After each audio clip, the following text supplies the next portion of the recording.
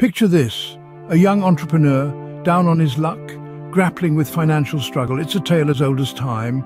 But what if he told you he turned his life around? Not with a magic wand or a lottery ticket, but with personal development. He started by identifying his strengths and weaknesses. Then he cultivated a growth mindset, viewing challenges as opportunities to learn. Next, he set clear, achievable goals and worked diligently to reach them. Savings, check. Investments, check. Multiple income streams, triple check. He became a master at managing his time, money, and resources. And the result?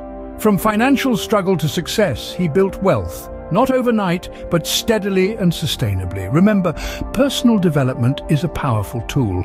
Use it wisely, and it may just transform your life. This isn't just a success story, it's a blueprint for anyone willing to roll up their sleeves and get to work.